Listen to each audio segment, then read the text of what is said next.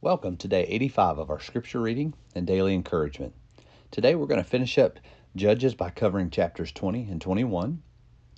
We're going to read the entire book of Ruth, which is Ruth 1, 2, 3, and 4. We're going to finish up Luke chapter 11 covering 13 through 54 and just touch into Luke 12 by covering verses 1 through 3. So there's a lot to get into, so we'll dive into it this morning. In Judges, we're coming off the Sodom and Gomorrah type scenario. There's a tragedy that's happened. It's disgusting. And the tribes of Israel actually unite to defeat this evil. Evil had been allowed in their land because they weren't following God. They had turned from God. But they finally said, "This enough is enough." And it took this tragedy to unite them. And I think sometimes we can apply that to our lives. There are tragedies going on all around us, and it's easy to get wrapped up in that. But a lot of times we can look at these tragedies and allow that to unite us in tough times and persecution.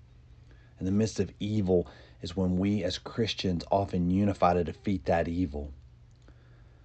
And we kind of live in a time now where many of us are saying enough is enough. It's time for us to unite against that evil. Now for us, it's not necessarily with a sword. It's with the sword of the Spirit. It's with the Word of God. It's with praying. So I want to encourage you in this time when you see evil going on around you, don't lose sight of your relationship with God like the Israelites did, but let's unite to fight this evil together. As we end this book in Judges, it says the Israelites had no leader. It says they did whatever seemed right in their own eyes, and that feels a lot like where we are today. No matter what those around us are doing, whether we have a strong leader or not, we have to remain faithful and obedient to God. It doesn't matter what's going on around us. Even when no one else is being faithful and obedient, we have to remain faithful and obedient. I want you to be encouraged by that today, that we can stay strong in this time of evil, in this time of darkness, unite together and keep our faith in God. As we enter the book of Ruth, again, we'll cover that entire book today, so I'm going to try to go through it really quickly. I think it's very important that we look at the scripture and we see the perspective of a woman. You know, most of the characters that we cover in our scripture readings and reading the Bible are male. And if we don't see the perspective of a female, we're only seeing half of God's image. We're told in Genesis that it takes both male and female. Male and female were made in his image. So we pick up this story and we've got this man named Elimelech, and he's married to Naomi. They have 2 sons. They move from Bethlehem to Moab. It's during the time of the Judges. So even though most of the Israelites are not following God, we do see this family that has remained faithful. Just like I encourage that we need to remain faithful. This families remain faithful, but they have to move from their homeland of Bethlehem to Moab during a famine. Elimelech dies.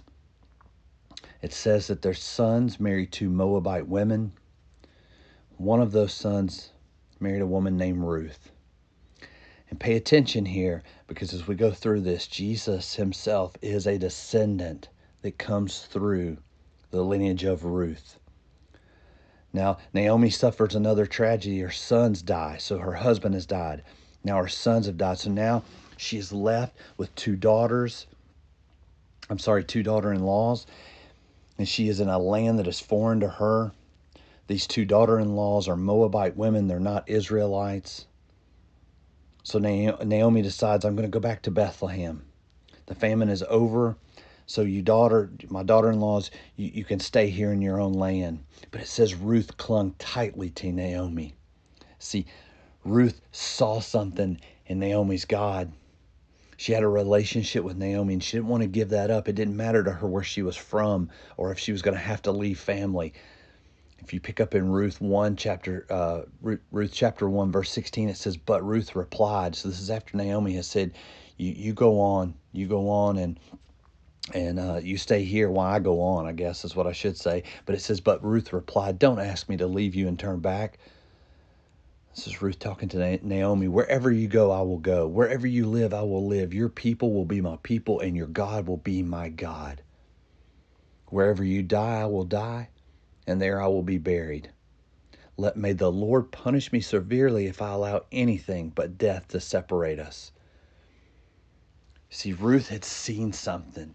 Ruth had seen something in the God that Naomi served. It was real, and she was tired of the false gods that her people had served.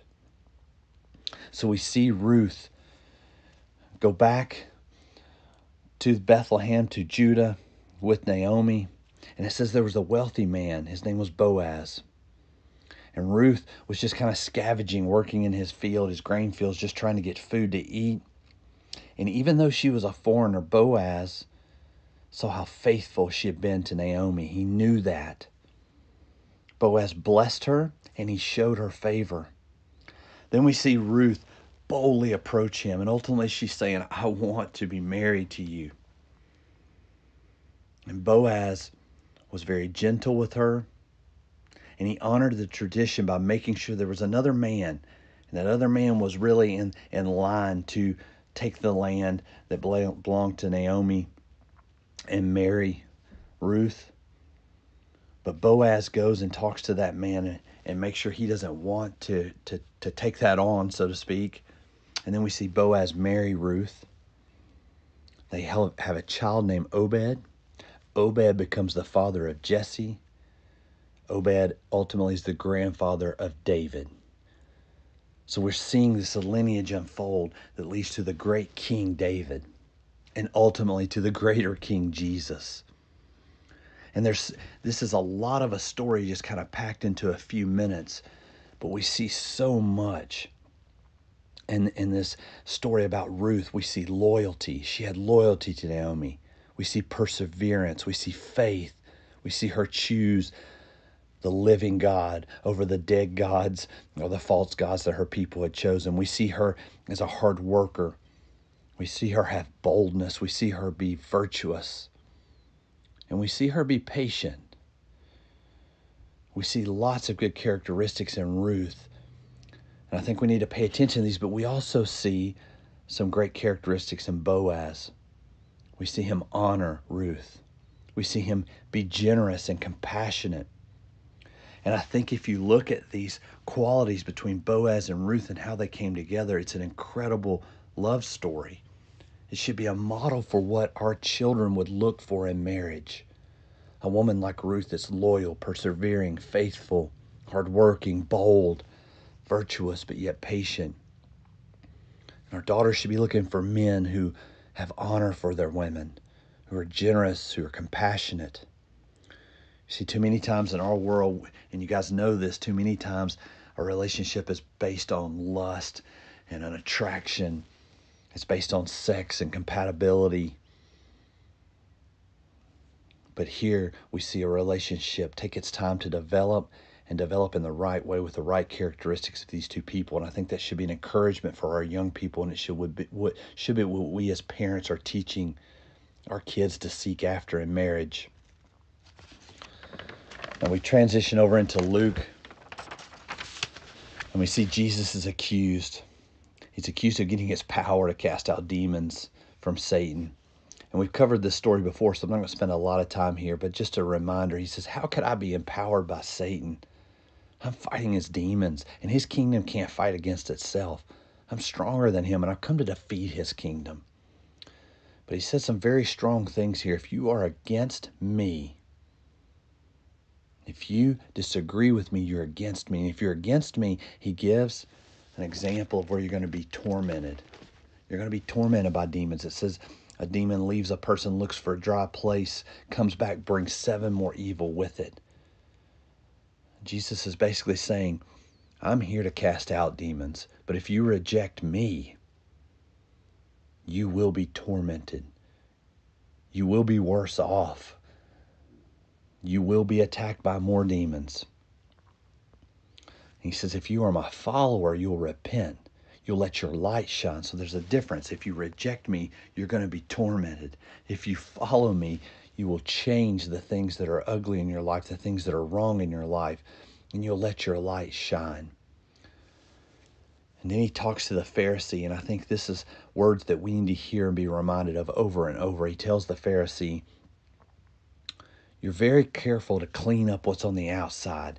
You want to look good in front of people, but your heart, your insides are filthy. Worry about cleaning up your heart. So Jesus is telling us, if you clean what's on the inside that no one can see our heart, then we'll be clean all over. But don't just try to act clean and have this dirty heart like the Pharisees did.